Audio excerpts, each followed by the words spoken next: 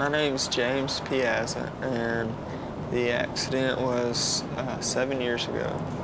We were just all talking and playing with the radio, turning it up, just cruising.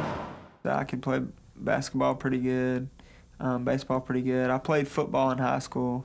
Both of the guys in the truck, we were all football players.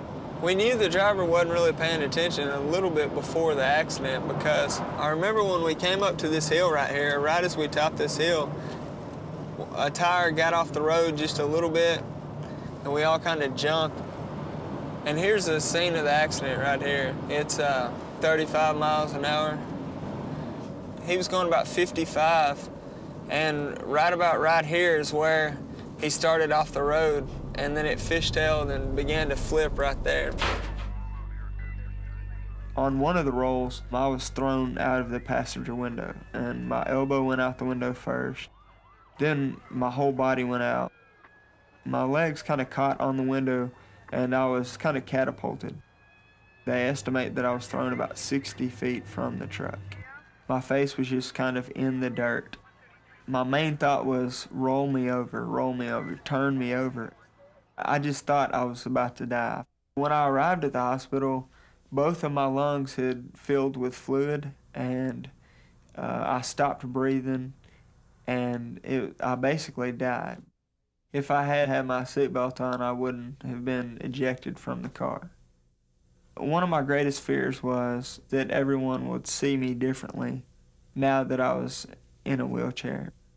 Now, 7 years after the accident, I have feeling down to my waist, pretty much complete feeling, but my legs feel numb. I can't feel hot and cold on my legs. A nurse comes every morning to help me get up, to use the bathroom, to take a shower, and to get dressed and get ready for the day. I usually try to stand up 3 times a week for about an hour. I have a standing frame. It's a hydraulic pump. The chair pushes my butt and stands me up straight.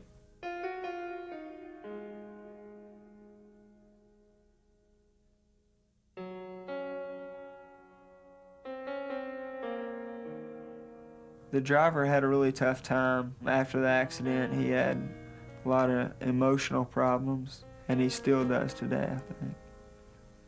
I was never bitter about the accident. I always looked at it as a challenge. I only drove for about 8 months before my accident, but I remember when I was driving one time, one of my friends put his seatbelt on. And when he put his seatbelt on, I looked over and I said, "What, you don't trust me?" And looking back on that, I thought, that's a pretty stupid statement.